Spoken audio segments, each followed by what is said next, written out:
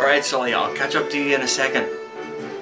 Hey YouTubers and YouTuberettes and Uncharted fans, yes it is I, ConorArmCEO, bringing in a brand new episode called ConorArmCEO's Favourite Video Games. And the first episode I would like to talk about today is the remastered Uncharted trilogy. Now to be honest, I played the first one before back when I used to have a PlayStation 3, but unfortunately I didn't get the chance to finish it. Or was it on the PlayStation 2? Oh, it has been a long time. So, it was, I would say around November, September 2015 where I first saw this being remastered for the PlayStation 4, and it was priced down to £35, and then around the time when I had the money it was gone. So it priced up to £40 at the time, or wherever else, $40, €40, for 40 sterling or whatever. I decided, you know what, I've waited too long. So I decided to get this, and for 3 days and 3 nights I played and finished it. Yes, there were a lot of confusions, there was a lot of frustration, there was a lot of things you forgot that was there. Like for one, I played the entire first one and I officially finished it, which I thought I never would. But the problem was, there was no treasure. Because I know when you play the game, there's treasure. And I didn't find any. But without fail, in Uncharted 2 and 3, I remembered where all the treasure was. And I remember all the bits and pieces that I had to do. At first when I started playing it, it's like, okay, what do I need to do again? Until soon enough as I looked at it, it kicked into me and I've done it. And then after playing the first one, I thought it was just a lot of foot soldiers, and apparently throughout all of it there's been a lot of supernatural henchmen. Like say in the first one, they look like a bunch of golems. Golem's distant cousin from another galaxy, another time, another Earth. Like the Earth 2's Middle Earth, only but more modern and modern clothing. And they do look like a bunch of humanoid golems, to be honest.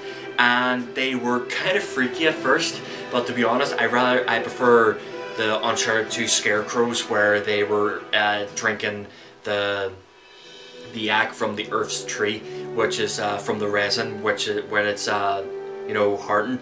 And then after remembering the Nazis that was dead in the expedition where Schaefer killed them, he had a box which you can place chewing gum or chewing tobacco in, or like keepsakes, and I realised maybe that's why that happened, because probably one of them grabbed the resin, put some of it in, and he thought, oh, this might be worth something, or this might be something, so he gave it a try, and then from out of nowhere he decided to go crazy and try to kill everybody. And then that's how the rest of them got infected, because that he was holding out on everybody, and Schaefer was the wisest one to put a stop to it, because he knew if the resin came through to the surface, who knows what would have happened. And then I played the third one, and to be honest, I like the third one because it has a lot more action in it, but that's why I say Uncharted 2 and 3 are my favourite. And I have to say, the villains in it, I don't remember the names of the villains from the first Uncharted video game, but I remember Lazarevich. And he was a cool, interesting character. He reminded me, he was like a next generation Stone Cold Steve Austin, not because he was bald and no, he didn't have a beard. He just looked like this is what Stone Cold Steve Austin's relative would look like. But his character was very, very badass, but he was a badass for the bad guys. And then I like Sully, I love Chloe, and oh, who do you call the blonde?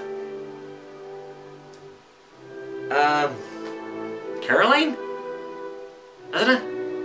No. Oh, sure, they have the cast list in the back of the cover. Duh. Well, I didn't expect to be for the first Uncharted game to be extremely short. Like I've done with, I've played The Force Unleashed 1 and 2. The first one wasn't that short, but the second one was.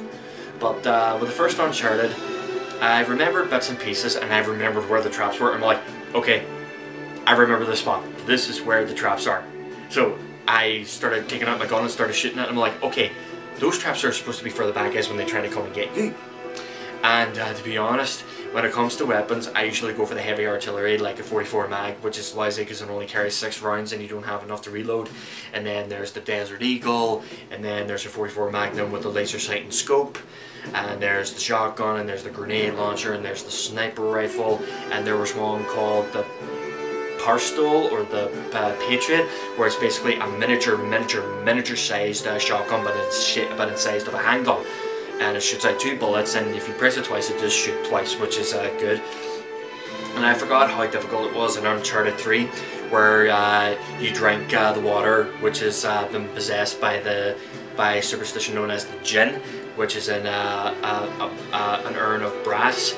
They start Nathan Drake, Drake started hallucinating, and he started seeing people becoming knockoffs of the Ghost Rider, and obviously you have to shoot them in the head, like not once but twice, but it's even faster when you shoot them with a grenade launcher. But those particular characters were my favourite in Uncharted 3, and the spiders, every time when it comes to that level, I was like, oh, I know what's coming, it's them again. But I admired what they'd done with the third one. They showed, like they always do on trilogies, they show things that you didn't expect to see, and I do love Uncharted very much. As you can see, I bought the game, and as you can hear the music, and if I can show you right now, is this. It's a tattoo of a knife with ribbon wrapped around it, and it has Sir Francis Drake's motto.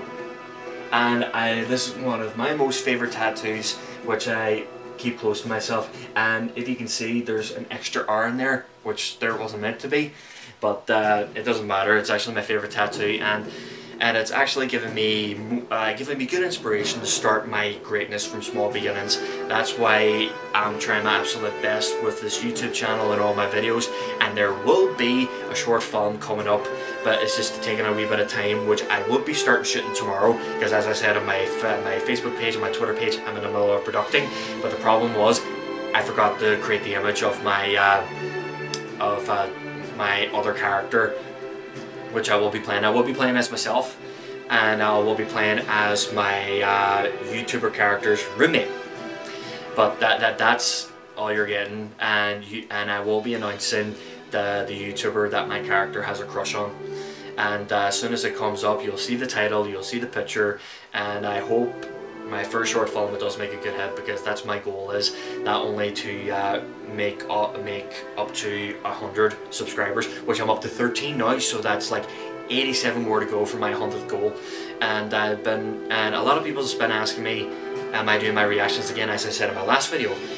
And well, that is my brand new episode of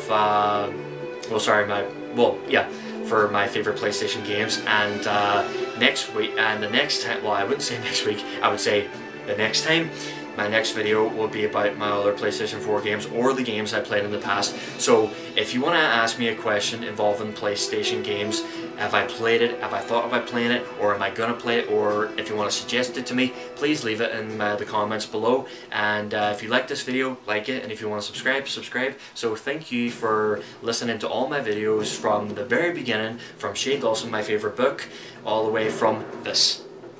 So thank you very much for watching my videos so far, and for those who have subscribed to me, thank you very much, and those who like my videos, thank you very much, and all the comments and all your honesty, thank you all very much. So enjoy, comment, and subscribe.